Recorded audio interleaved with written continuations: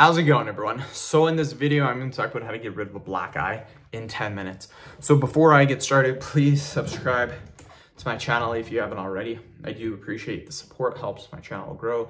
Please follow me on Instagram, Dylanberg999. So this is a direct question I got from a subscriber. They want to know, they got a black eye, they want to know how to get rid of it in 10 minutes. The good news, it only takes about 5 minutes to get rid of a black eye. So I'm going to explain how to do it. What you are going to need is you're going to need a spoon.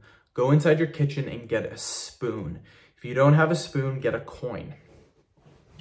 What you are going to do is wherever the black eye is, this side or this side, doesn't matter, you're going to take the spoon or the coin and you're going to rub back and forth for exactly 5 minutes. So again, just like this, back and forth, back and forth. If it's up here, the black eye, go like this, doesn't matter, back and forth for 5 minutes straight.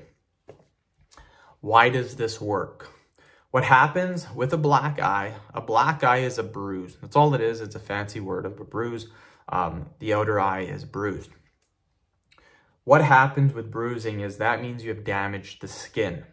What happens is blood flow is not occurring as often as it should. That is why there's discoloration of the skin. You're not getting enough blood flowing to that area.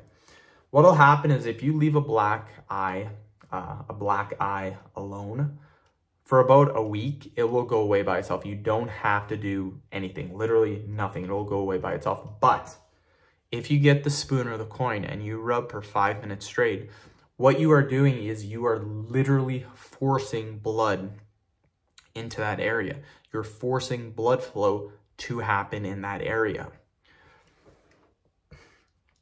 What'll happen if you leave the eye alone for a week, every single day, more and more blood flow is going to occur in the eye because it's healing.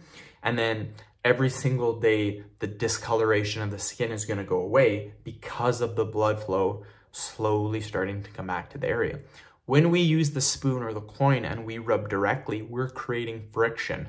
By creating friction, you create more blood flow. So we're literally forcing blood flow to the area. It's exactly like if you have a sore back and you get a massage.